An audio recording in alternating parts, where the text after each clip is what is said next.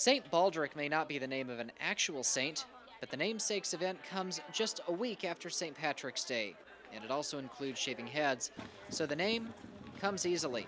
But organizers say funding for children with cancer does not come so easily. To raise awareness and funding for the cause, the Omega Phi Alpha sorority played host to the 3rd annual St. Baldrick shaving event. After a WKU baseball game that went into extra innings and into the evening, the shaving began.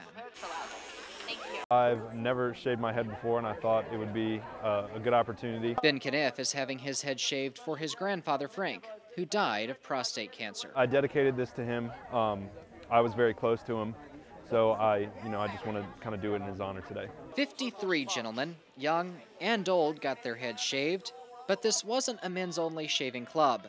The ladies had their locks clipped too. There's just a lot of people that a lot of kids that never have the opportunity to do a lot of little stuff. So this is little compared to, what they need, so it's worth it. It's something that even the organizers couldn't do. Personally, I don't think I could do it, but I honor and I completely respect the girls who are getting up here, and as girls, we value our hair, and they're just giving it away like it's nothing. But these ladies took it in stride. It'll grow back. Mitchell Grog, News Channel 12.